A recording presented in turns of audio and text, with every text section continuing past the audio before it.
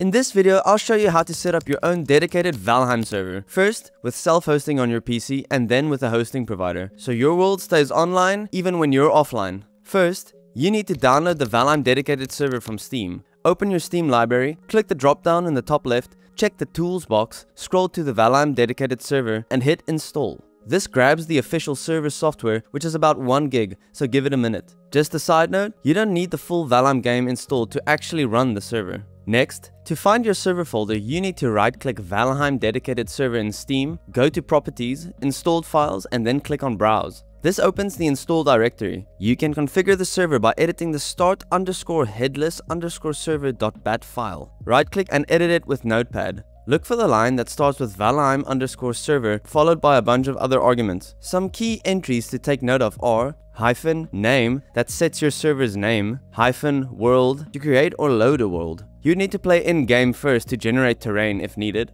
-password for protection, -port, which is by default 2456, but they can either be 2456 or 2457. Add Crossplay for Xbox or Game Pass support. No port forwarding needed for this one. When you're done, save and close the file. Now, make a copy of start_headless_server.bat. The reason we are doing this is because Steam updates reset the original, so your custom settings stay safe in the copy. To have people connect directly to your server's router, you would need to set up port forwarding, but we will cover that in a different video as this can become quite complicated. If you've enjoyed the video so far and found it easy to follow or enjoy the content, why not hit that subscribe button to stay up to date with future tutorials and ranking videos. Let's take a look at a few extra configs in the bat file. Set -public to 1 to have your server show up in the server list, or set it to 0 to have people connect via IP or LAN. You can change where you save the server with -savedir. The default path is inside the app data folder under locallo/irongate/Valheim. Backups can be managed with the following settings.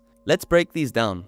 -backup short is a short-term backup that Valheim makes, and the interval is defined in seconds by the number next to it. So, -backup short 7200 is a short-term backup file created every 2 hours. -backup long is a long-term backup that Valheim makes, and the interval is also defined in seconds. So, -backup long 43200 would be a long-term backup every 12 hours. -backups is the amount of each type of backup the server makes. So in this case, it would be 4 of each type of backup. -backups 4, -backups short 7200, and -backup long 43200 is a good default for covering a full day of Valheim and perfect for most small servers. Some of the world tweaks that you can make are -preset, which loads a predefined set of world modifiers like enemy strength, resource rates, raid frequency, and death penalties. You can find different presets on the official Valheim website. You can use -modifier after the presets tweak to customize your world even further. For example, -modifier raids customizes how base raids behave. Once again, you can find different modifiers with their settings on Valheim's official site. A life-saving and a game-saving tip for you: set -save interval to 1800 to determine how often the world will save in seconds.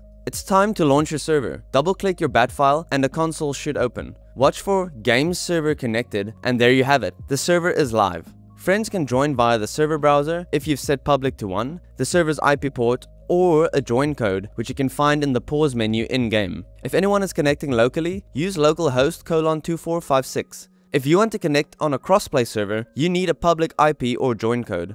Never share your IP with someone you don't trust, as this could cause DDoS attacks. If all these steps and managing a server yourself sounds too difficult, or you just want to play the game without having to go through the hassles of setting all this up, then I have good news for you. With Pine hosting, you can get a Valheim server up and running in minutes. The price might be a little steep for some, but if you and all your friends who are joining on this adventure split the cost, then it's a steal for all the added benefits that Pine hosting offers. With Pine, you get 99.99% uptime on your server, full DDoS protection, and 24/7 support from developers and pros to get your issues resolved in minutes. And I've got a special offer for all my viewers. You can get 30% off your first month with Pine if you click on the link in the bio and use the code ATH. Let me know in the comment section if this tutorial helped you and for what game you would like to see a tutorial next. Thank you so much for clicking on my video, and I'll see you in the next one.